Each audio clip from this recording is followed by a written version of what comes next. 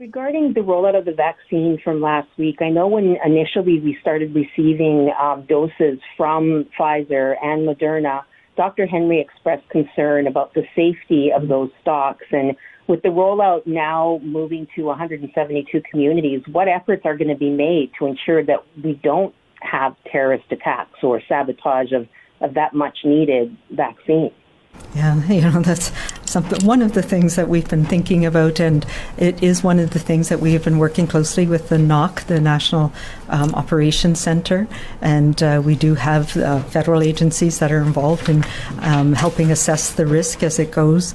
We also have procedures in place around how the vaccine is transported and safety measures. And as we've had more vaccine available, it's been easier and more ability to be more open about where the clinics are. We do have security, of course, and we will continue to have that to make sure that people are comfortable and safe in those clinics. So far, we have had really good response, and we have not had any incidents that we're aware of.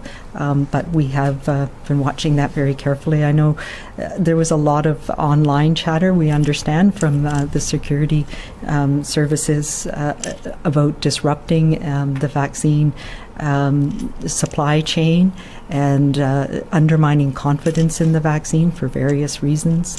A lot of that came out of issues in the United States and other places. So it seems to have settled, which is a good thing.